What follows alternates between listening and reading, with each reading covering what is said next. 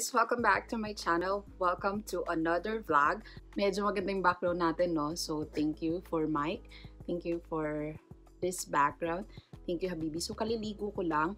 Tapos, pero nakapag-skincare naman na ako. So, ang gagawin lang nating makeup ngayon is just an everyday makeup look. So, may mga makeups tayo ngayon na nabili from YesStyle. Ito yung Moschino collection na collaboration ng Moly and Moschino. So, ito yung mga yan.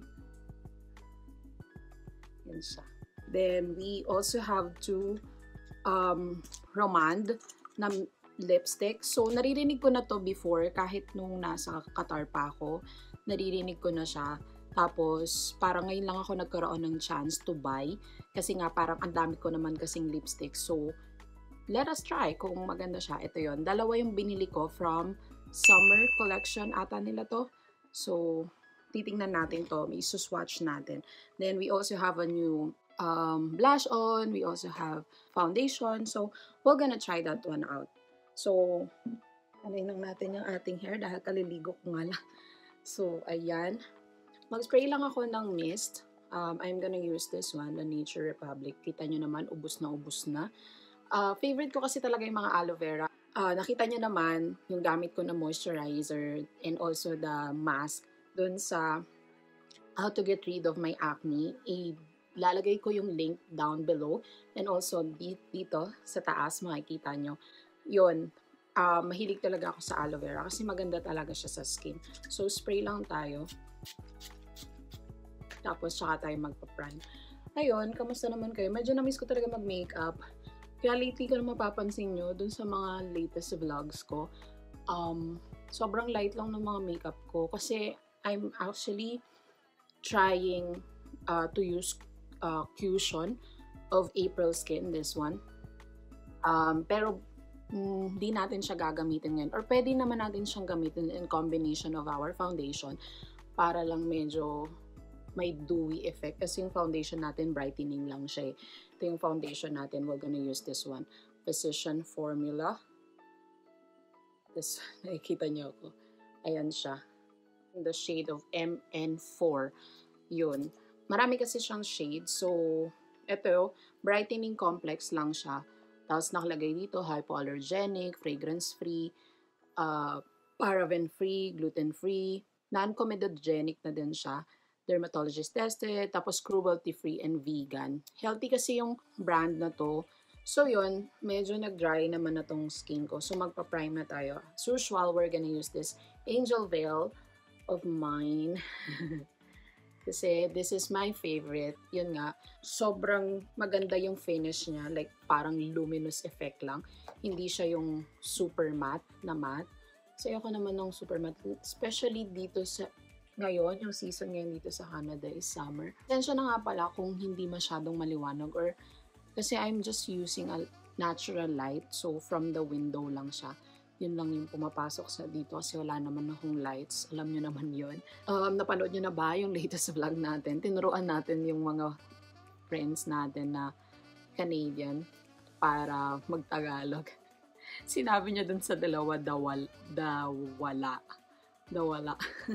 Pero yun, pero natututo naman na sila kasi they were working with us as well. So, ayun. So, we're gonna use this one, the Precision Formula. Like what I've told you, this one is cruelty-free and vegan. 30 ml to, tapos brightening complex lang siya. Hindi siya yung super like foundation at all na talagang pang malakasan, no? So, yun. Actually, may pinapatry sa akin yung friend ko, yung kay Pat McGrath na foundation. Kaya lang hindi ko siya makita. And I also want to try the Naked Urban Decay, yung bagong labas nila. Maybe next time we're gonna try that one out. So this one, maganda yung applicator niya kasi malaki yung applicator. Tingnan nyo. Pero medyo hassle lang to kapag kasi dahil ganyan nga siya, wala siyang pump. So lagay lang natin siya dito. Sige, ganito, subukan natin kung kalahati foundation, kalahati yung cushion. Wala pa akong nabibiling salamin kaya ito yung ginagamit ko kapag yun nga, sa parang makeup tutorial and what. So, synthetic brush lang gamitin natin for this for this foundation. Oh, maganda naman yung finish niya talaga. Maganda nga yung finish niya kung mapapansin niyo. Wala nga lang siyang masyadong coverage, no? Kasi nakikita pa tong mga marks natin. Oops, nalaglag yung sponge. So, ganyan lang siya. Though, hindi naman natin masyadong kailangan ng bonggang coverage, no? Kasi dahil everyday makeup look lang naman tayo. Tingnan natin, lagyan pa natin ng konti. Para kung matatakpan niya na talaga yung, blemishes natin. Maganda lang yung effect niya talaga kasi nga hindi siya yung parang mukha ka talagang may foundation or mukha ka talagang may makeup. Ayoko na rin kasi lately ng super yung pak na makeup. Wow, ang ganda talaga ng effect niya. Ang ganda ng finish. Sobrang dewy. Parang okay lang naman kasi dahil pang everyday nga lang. Pero sobrang ganda ng finish. As if wala akong makeup. Ganda, no? So, ayan yung ginamit natin na foundation. So, let us try this one, the April Skin. This is the cushion.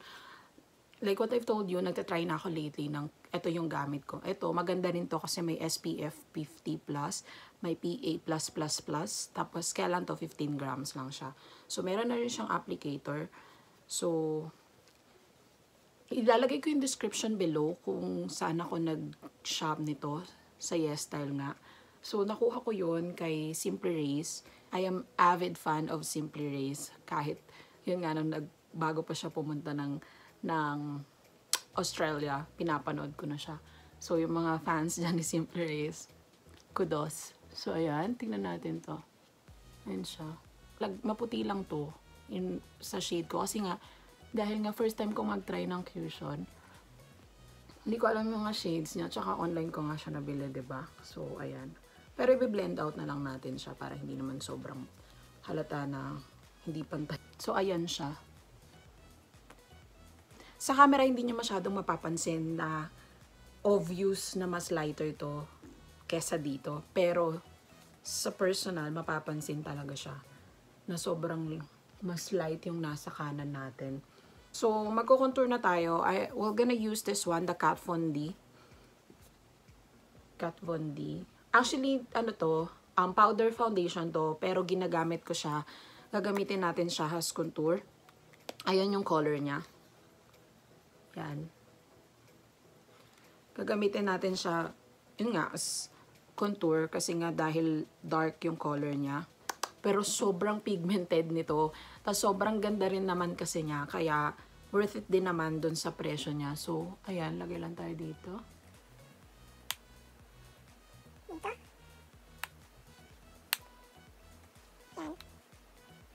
Alam niyo naman na favorite ko ang contour.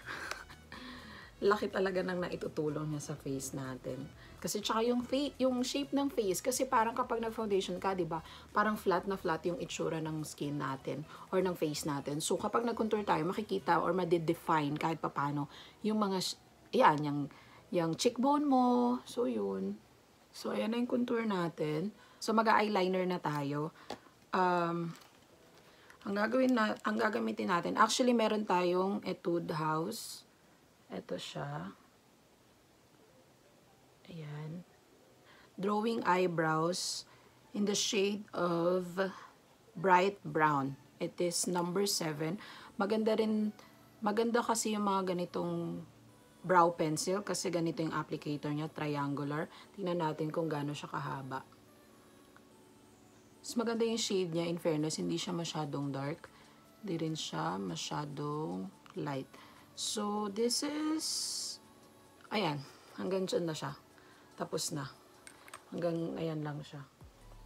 So, tingnan natin yung isa, which is Etude House din, in the shade of gray-brown. Yan nga, gumagamit ako minsan powder, tapos minsan pencil, pero mas madalas yung pencil ng Nishido. Favorite ko talaga yun kasi maganda talaga yung chestnut brown. Chestnut yung shade. This is the gray-brown and this is the bright brown. So, we're gonna use this one, the gray brown.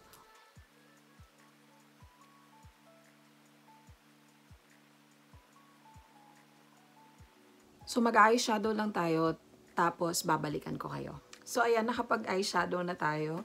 So, satisfied na tayo sa makeup natin. So, magli-lipstick na tayo. So, subukan natin yung mga lipsticks na meron tayo ngayon. Unahin na natin yung collaboration ng Moschino at Moly. So, unahin natin tong Dragon Red. Ito yung itsura niya. So, ayan yung applicator niya. No, magsaswatch tayo. Oh my God. So, ito yung bloody red. So, pula talaga siya.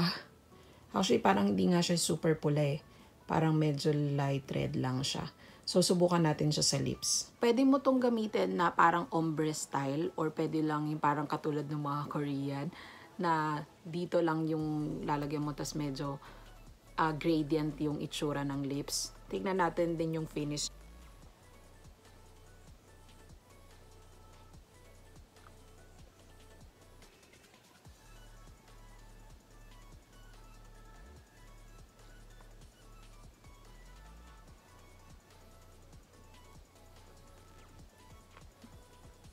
Ito siya, first application. Sobrang lightweight niya, tapos wala naman siyang amoy. Ganda siya. So, subukan natin yung iba. Gamitin naman natin tong Steel Heart. Ito siya. So, ayan. So, in person, medyo pinkish siya. Ganyan siya. Ayan. So, swatch natin. So, ayan. Yung pangalawa, yan yung si Steel Heart. Yung nasa unahan, siya si Dragon Red. Kung mapapansin nyo, nag-matte na siya. So, ayan yung itsura niya kapag matte yung finish. So, subukan natin siya sa lips.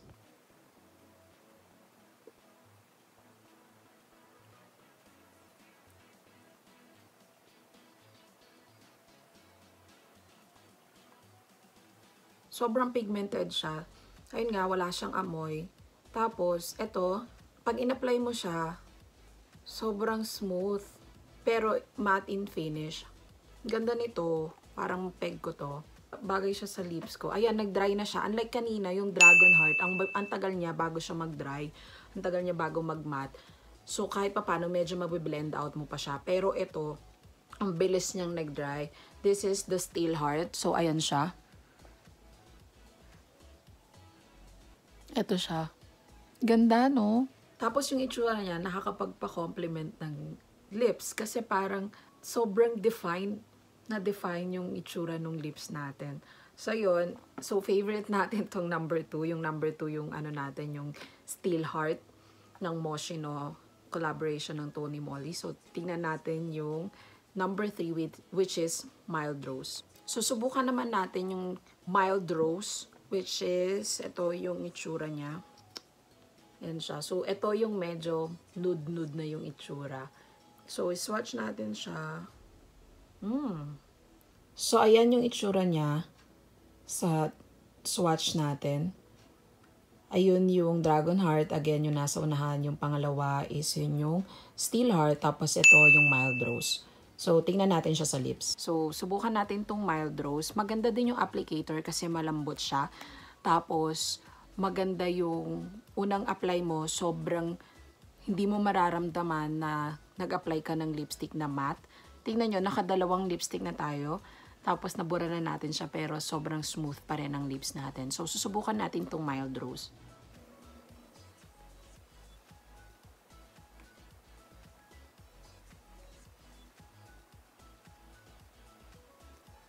Ang ganda nito. Kasi parang may ganito ko na yung Makeup Forever ko na lipstick. Ganito din yung color niya. Ito yung first application natin pero magdoble tayo. Kasi parang konti lang yung nakuha natin. Mahilig ako sa ganitong kulay. Yung parang panud na yung itsura. Or hindi yung super loud colors. Kaya parang yung mga lipstick ko or yung mga shade ng lipstick ko halos pare-parehas. Kasi yun nga, mahilig ako sa mga ganitong shade. Ang bilis din ito mag-set. So, ayan na siya. Ganda din, in fairness. So, may dalawa pa tayong susubukan. Tapos, ayun, tapos na tayo.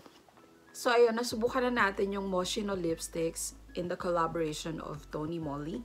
So, we're gonna try the Rom&nd lipsticks. We only have 2 lipsticks that we're gonna try this time.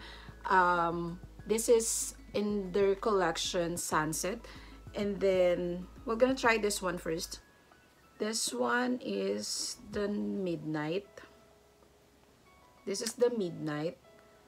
And ito siya, ganito siya kadami. So, ayan siya. Medyo dark siya. Tapos, Ito yung 0 gram nila na collection also. Then, this is matte too.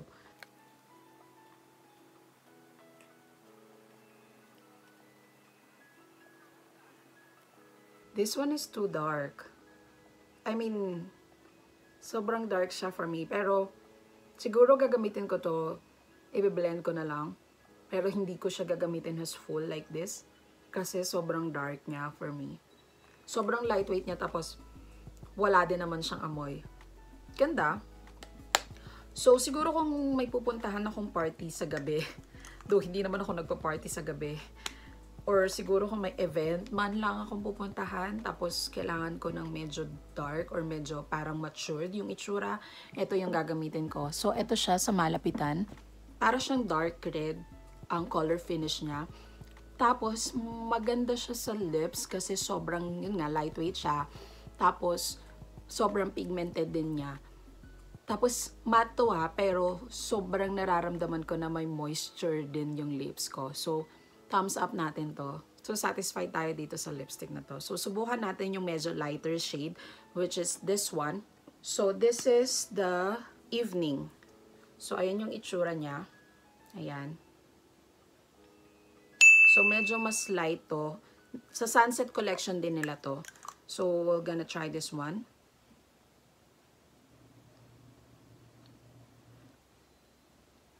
This one looks like coral color for me. Ang sarap lang niya i-apply sa lips mo kasi parang wala kang ina-apply. Kumukulay yung lips mo, pero yung feeling mo parang wala kang ina-apply. Ganun siya. Ang ganda nito. I like this one than the first one. So, ayan siya. Ganda kasi medyo light lang yung kulay niya, no? Parang hindi siya masyadong sobrang powerful yung kulay na kapag nakita ka or what na parang matara yung itsura mo. Ito yung parang demure ka lang. And also, ayan yung itsura niya. Ganda. Ganda to. So, natapos na natin i-swatch lahat yung 5 na lipsticks natin. Yun lang din naman kasi yung bagong lipstick natin from YesStyle. I'll put the link on the description box below for you guys to check the YesStyle website so you can check this one, all these products as well. So yan guys, mamili lang tayo ng lipstick to use for today. Then mag-ayos lang tayo ng hair, mag-ayos tayo, then babalikan ka kayo, okay? And guys, so ready na tayo, ready to go na tayo. So hinintay lang natin si Mike para sunduin tayo. Tapos, alis na tayo. So, ayan na yung final look natin. So, I'm using the Mild Rose, yung third na Moschino in collaboration of Tony Moly. So, kung gusto nyo ng more videos like this, just comment down below. And also, if you like this video, please give it a thumbs up again and again and again. Please subscribe and pindutin nyo na rin yung tililing-tililing dyan sa gilid, yung button dyan. So, para ma-notify kayo kapag meron tayong bagong video. Again, please subscribe to my channel and also to my Instagram. It's just call me guys. Again, stay positive. Live your life to the fullest because you only live once. So, see you in my next video. Bye!